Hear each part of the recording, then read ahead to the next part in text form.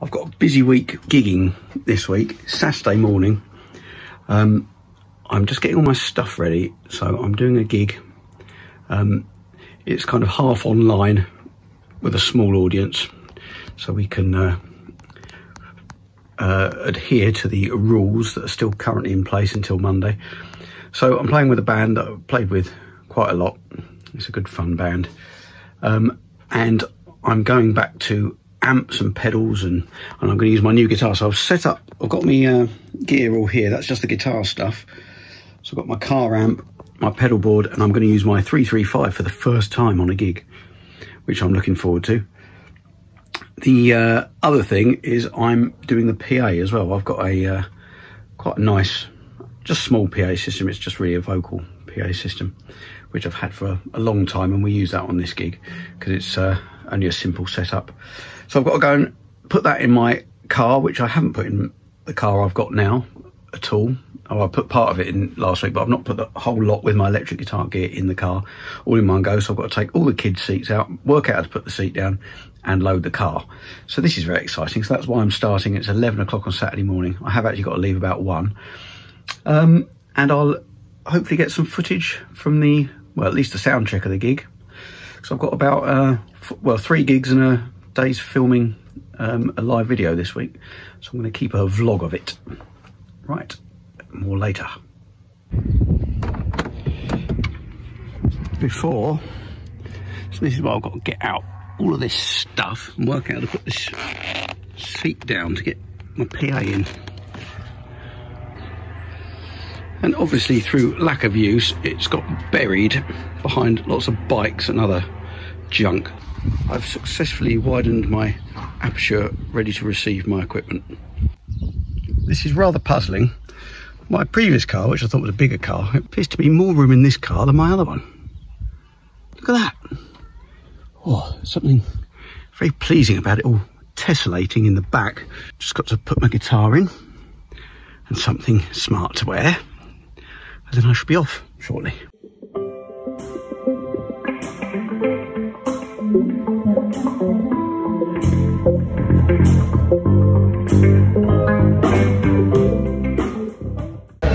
We're all sound checked. We're going on in a little while. Here's the side of the stage. There's not many audience because they're not allowed to be. So there's loads of people on Zoom apparently.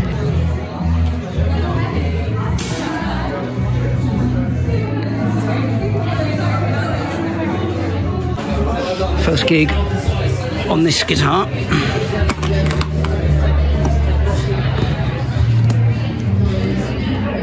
I'm not putting it on a stand, I'm too worried about it, so I'm keeping it in the case.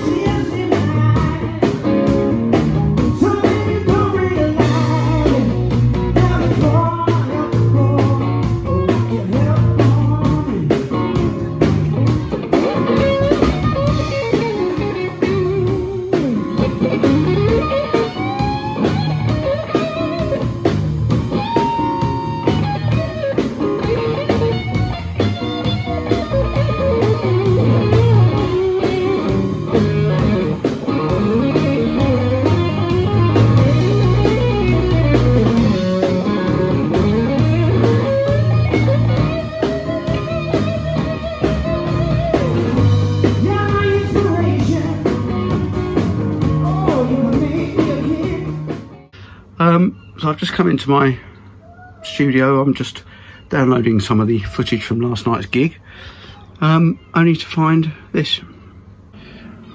How am I supposed to do some work if you're sat on my chair? Hey?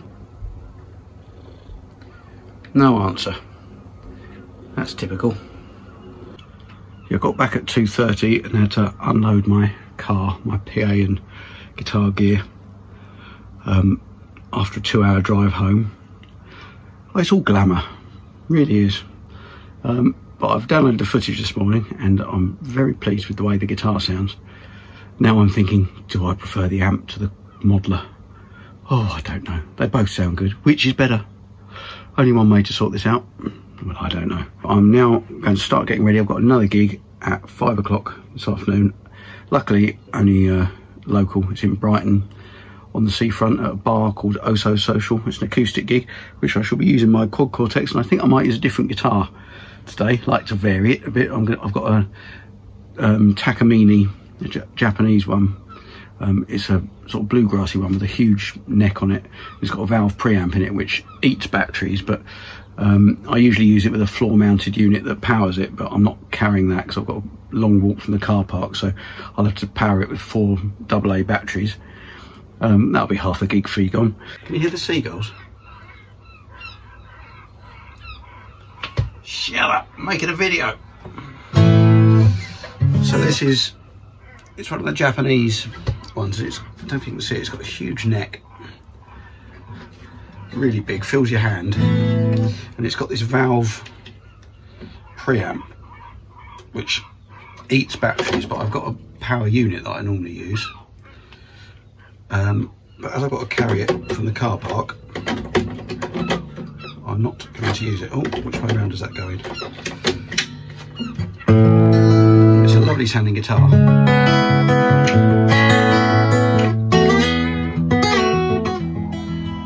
Full dreadnought size. What I have to do when I'm using it live is use one of these because it resonates too much, which is a good thing in a guitar, but it tends to feed back, so that makes a big difference. But I'm just going to try plugging it in, check that the pickup's all working because I haven't used it for absolutely ages plugged in. Right, well that's a no to start with. Needs a new battery. Right, I'll be back in a minute. So it takes 4 of these, this size. And it's got this very clever little thing. I was thinking I can't get the battery out. Just press it through there. They think of everything, don't they? Yeah, the unit is a DI unit and it somehow through a stereo jack lead powers this valve preamp, but it's a big heavy pedal. It's good, it's got a boost on it, an effects loop and everything. It's like a preamp DI box with power, but today it's just too heavy to carry. I tried getting a lighter one made, but it wasn't possible, unfortunately. Right, so then it says, see, if you can see the light, warm up. The valve has to come up to temperature, and then hopefully I shall start getting some sound out of the, I've got a little acoustic amp down here. There we go.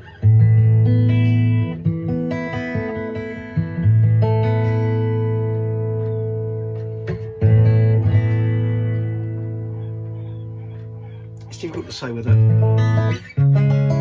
plugged in it sounds as nice as the Maton that I've been using, but I'm going to give it a go. I've not used this through my Quad Cortex, so you can introduce the amount of valve you want. The more valve you put in, it kind of softens the top end.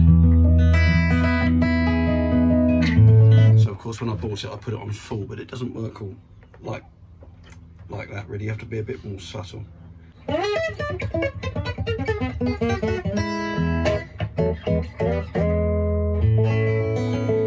Right, just get the rest of my stuff ready.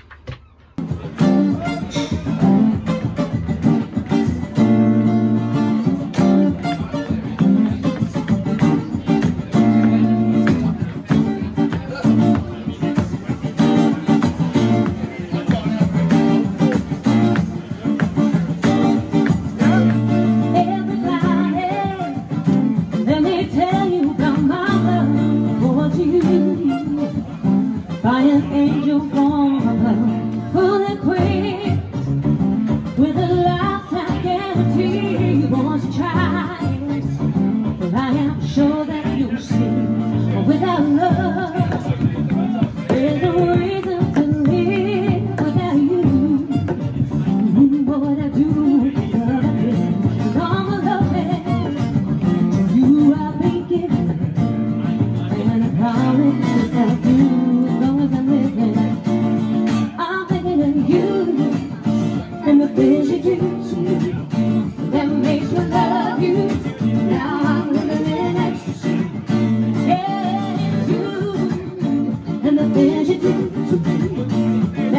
makes me love you.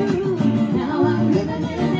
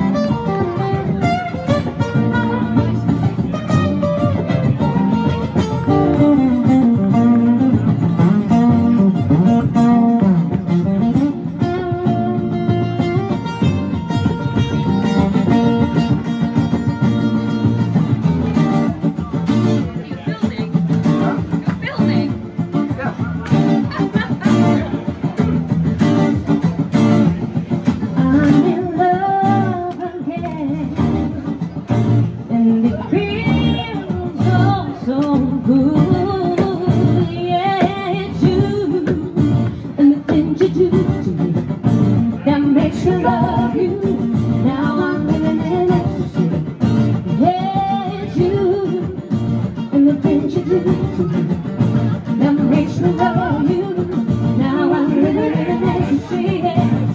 It's Monday afternoon. I've spent some of today doing some kind of production editing work on a little bit of music that's going to be played on one of the UK's biggest breakfast shows, radio breakfast shows, at some point this week. Not mentioning any names, but he might have ginger hair. And tonight, this is rather exciting, I'm not doing a gig, I'm going to watch a gig. I'm going to watch Robert Plant's new band called Saving Grace. They added an extra date at the Worthing Pier Pavilion, and my dad contacted me and we managed to get some tickets, so I'm going with my dad, which is going to be very nice. We're here, we're about to go in. I can't see a poster. If I find one, I'll film it.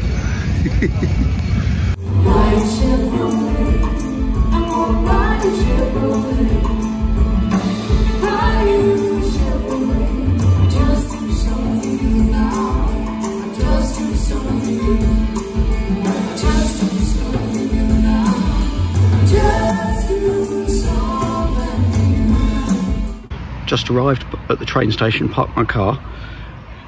In the past, I've never ever managed to get a parking space at this train station. One good thing's come out of COVID, makes it easier to park, as nobody's going to work in London, I expect. Right, it's going to get the train now.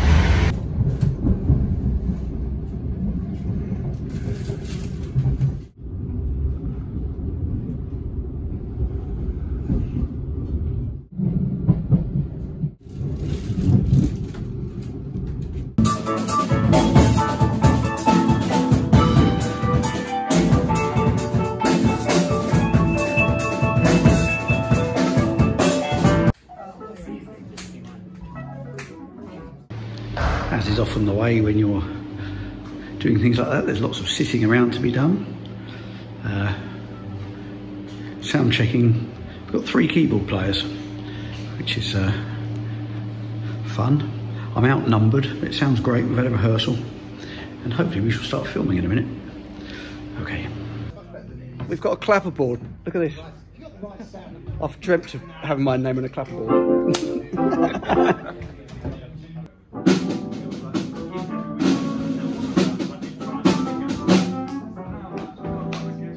So we're going to start this halfway to somewhere. We'll stick to the same light, so we've calibrated the camera as one was before.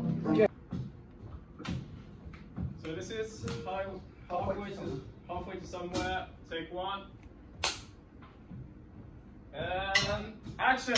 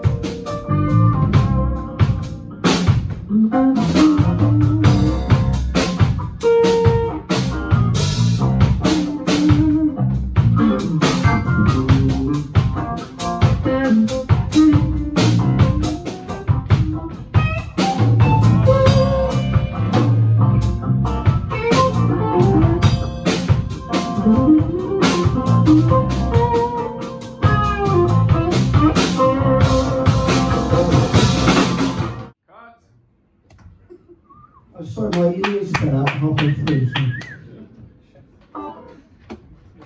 I was playing by Bro. Let's just run the end of the last chorus just to get the vocal right, then we'll do the whole song. Yeah? Don't know where I'm going. Yeah.